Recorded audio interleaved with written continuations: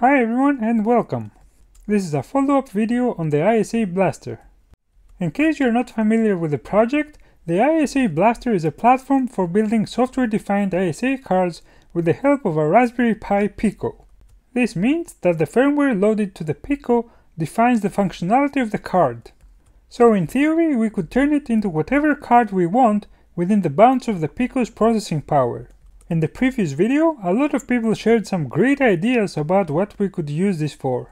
Anyway, if you are interested to know more about it, please refer to my last video. I have been working on getting the ISA Blaster to work as a USB mouse controller for DOS. This has two parts. First, the firmware that runs on the Pico, and second, the mouse driver for DOS, which is a hacked version of the cute mouse driver that I named DirtyRat. The project worked well, but as I showed in my last video, there were some issues in Monkey Island. Left click would sometimes register as right click and would trigger the default verb action in the game. Also, when trying to exit the game, the yes/no pop-up window would show up for a bit, but would disappear right away as if I double-clicked. Quite a few people commented about potential causes for these issues. Such comments are always helpful, so thank you for sharing your thoughts. Some people suggested that this looks like a bouncing problem. Mouse buttons are physical switches, and physical switches are not perfect.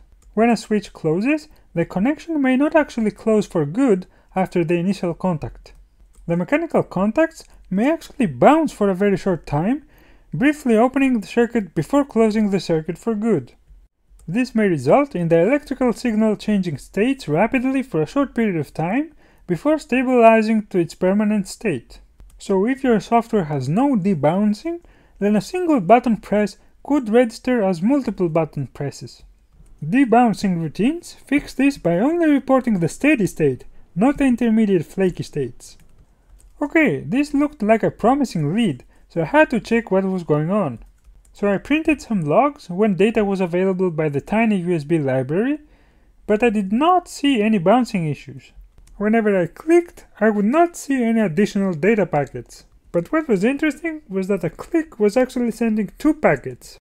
A button press packet and a button release packet. And by looking into the issue a bit more, I realized that it was the button release that was triggering the issue in Monkey Island. That is, clicking but holding the button down would work as expected. But releasing the button would trigger the default verb action as if I had right-clicked. This was very strange. So I initially thought that the issue could be down to the ISA bus not receiving the right bytes when the left button was released. But I did not have a good way to check this. Luckily, the cute mouse driver includes a utility named protocol that dumps the bytes that it receives from the mouse. But the tool was meant to talk to the UART chip, not to the ISA Blaster card. So I modified it to work with the ISA Blaster and named it Dirty Protocol, or in short DRT Proto. So now I could print all the data that the driver receives from the mouse. And it turns out that the data was indeed correct. This was very puzzling. How could the game work incorrectly while the driver received the right data? Well, it turns out it was not my fault at all. The driver that I used as the base for DirtyRat was a modified version of the cute mouse driver. It was modified such that you can build it on a modern system using the open source JWASM assembler, and such that the driver would work on early 8088 or 8086 machines. So when I tried the driver without any of my changes using a serial mouse, it had exactly the same issue on Monkey Island. This was both a relief and a bit disappointing, because on one hand I knew that the ISA Blaster and DirtyRat worked fine, but on the other hand I either had to fix the issue or use the original cute mouse driver, which only builds on a DOS system. I thought that working on a DOS system would be a miserable experience, so I decided to go ahead and try to find the bug and fix it. Well, this took longer than I expected. But I finally figured out that there was a bug in the routine that implements DOS int33 system call function 6, return button release data.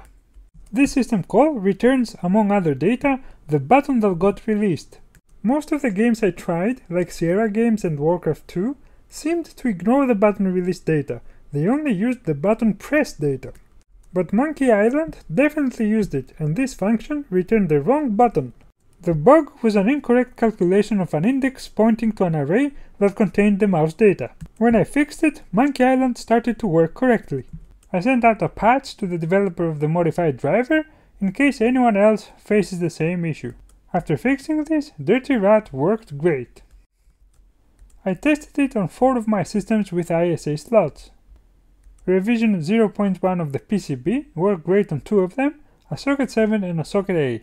The 386 board would not even boot with the ISA blaster plugged in, and if I plugged it in while the system was on, it would crash. This was very strange. I debugged the issue by masking off pins with some scotch tape. The system would work with the memory read pin masked off. This is one of the 2 pins, the memory read and the memory write, that are not connected to level shifters. Instead, they are connected to voltage dividers so that we don't waste our level shifter IC just for 2 pins, which by the way are not even used at the moment. The voltage divider is using 2.2K and 3.3K resistors connected to ground.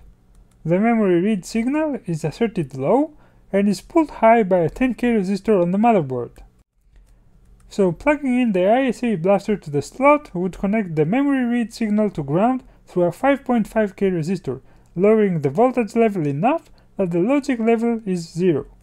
In a future revision of the board I will fix this issue, but if you are planning to build the revision 0.1 board, you can either leave the through-hole resistors unpopulated or use higher values. So after fixing the issue on my 386 system, I also tried it on my 486 system, but that didn't work well. The bus reads seem to be bringing in completely wrong data according to the DRT Proto tool. Could it be that the specific ISA controller on my board is ignoring the I/O channel ready signal? Or could it be some configuration issue, perhaps a jumper or BIOS setting? If you have any ideas of what may be wrong, please let me know in the comments. The default I/O address and IRQ used by the DirtyRat project conflict with COM4, so you must disable the conflicting serial port to use it. But I have made this configurable both on the driver and on the firmware. I am not sure if there is a free I/O address or IRQ that would work better and would not conflict with common devices. If you have any ideas, please let me know. The DirtyRat driver is actually simpler than the original Qt Mouse driver, so its TSR uses a little bit less RAM.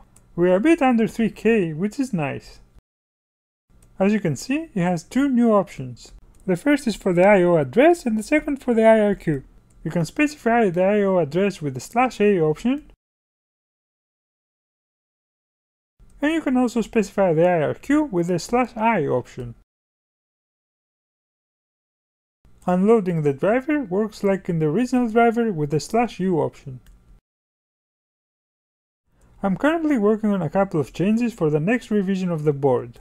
I am planning to add some simple circuitry for resetting the Pico when the system resets. I'm also adding a serial port header for debugging.